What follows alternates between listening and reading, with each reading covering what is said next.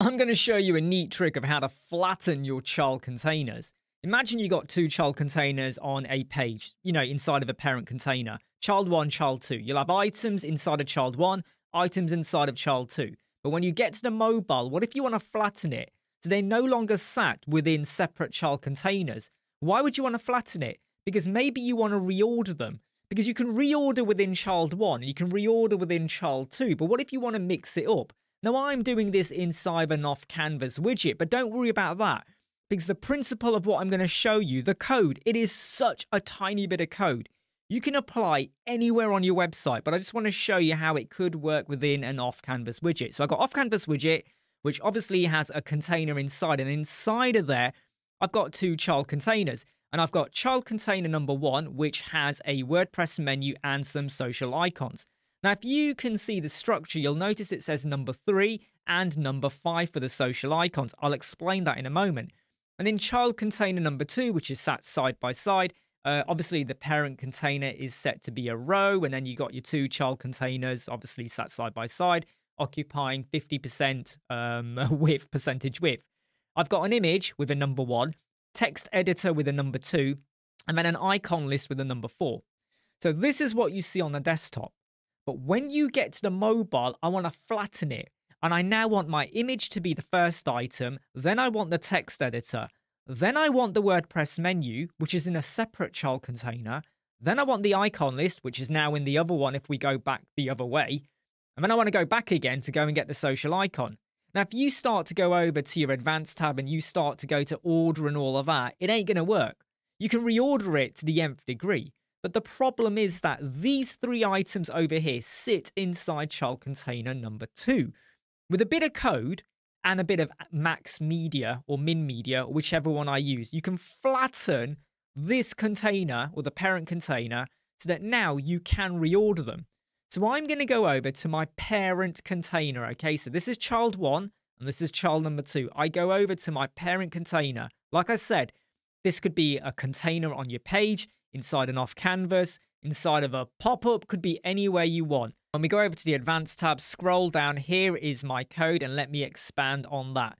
So I've said for the tablet and the mobile, which is why I've said max media 1024. So every screen that is greater than that will look how you see it right now. But when you are below 1024, I want the flattening to basically kick in. So I'm saying for the parent container, display flex, wrap, flex direction is column. That's quite important. I want it to be a column. And then I've said over here, display contents. And that's literally it. You would think I would have to pop the word flattening or whatever like that. I was playing around trying to get this to work. And then I came across this nugget. And all I've said is child 1 and child 2. I should point out, though, shouldn't I, that you need to ensure you give a class name. So child number 1 is child 1. And if we go to the second container, I've called it child 2. I do rush it a bit, don't I, sometimes, and I forget to mention things. So make sure you're giving them a class name. Back to the CSS code, child 1, child 2, display contents. So if you had a child 3, just stick it in, display child 4, stick that in as well. And that's literally all it does.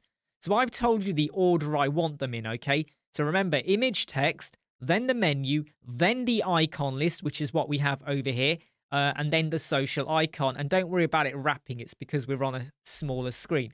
So watch what happens when I now go over to my mobile. If I just move that, can you see that it's now following the logic I've set? We've got the image, the text editor, the menu, then we have the icon list, and then we've got the social icon. It's now following 1, 2, 3, 4, 5. Exactly how I intended or wanted it to look. Because if I had left it as 2 child containers, and let's just get rid of this code so we can see what it's going to look like, that's the order, because it's following child 1. I mean, you could swap the child containers around, but even then, I've got the icon list in the wrong order compared to where I want the social icons. It gives you tons of flexibility. And if you had like a page on your website, could be a hero banner or something like that, and maybe you have got multiple child containers because it's a very bespoke look. But then when you get to the mobile, you want to get rid of some items, but now you want to rearrange items as well, because how it looks on a desktop might be fantastic. But when you get to the mobile, all of a sudden you need to rearrange items. Flattening is going to handle that for you. and you decide if it's going to be for particular breakpoints. Hey, I'm Imran from Web Squadron. The code for this is in the video description. Take care. See you soon. Bye. Never break, always fight, never quit, do it right, play the game, win it life, have no shame, there's no time.